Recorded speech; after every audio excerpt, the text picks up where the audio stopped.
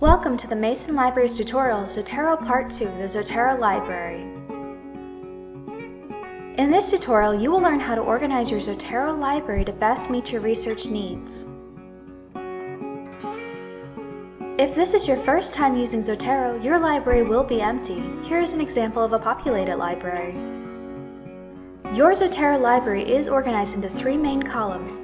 The first includes the main My Library, individual collections, and any sub-collections you create. Everything you add to Zotero will appear in the column called My Library. Collections are like playlists in that they are made up of items from your library. This means that items do not duplicate if you add them to multiple collections. One way to create and organize collections is by class or project. Here I'm going to create a new collection by selecting the folder icon in the top left-hand corner. Let's name this folder Sustainable Housing because I'm writing a research paper on this topic. Now when I'm doing my research for this paper, if I have this folder selected as I research, the sources I choose will be added to this sub-collection. Let's add a source so you can see what I mean.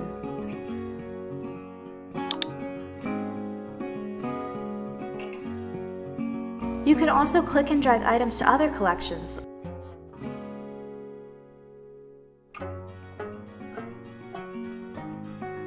Notice the text box at the bottom of this column. Zotero retrieves and stores keywords from research databases and converts them into tags so that you can use it to search by themes in your Zotero library.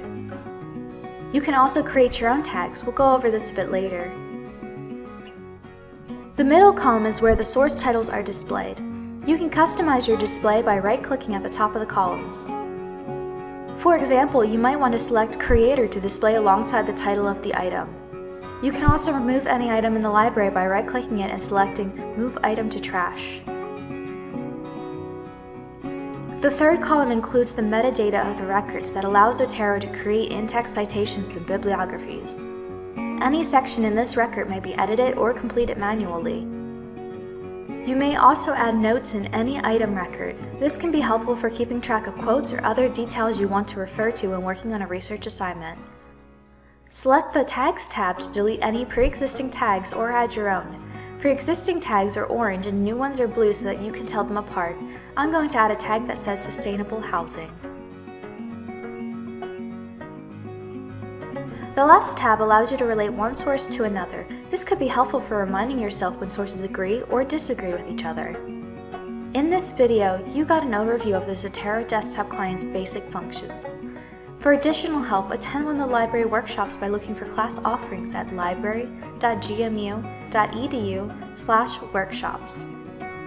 Thank you for watching this tutorial. If you have other questions, please refer to our ever-expanding How Do I page or use our Ask a Librarian service.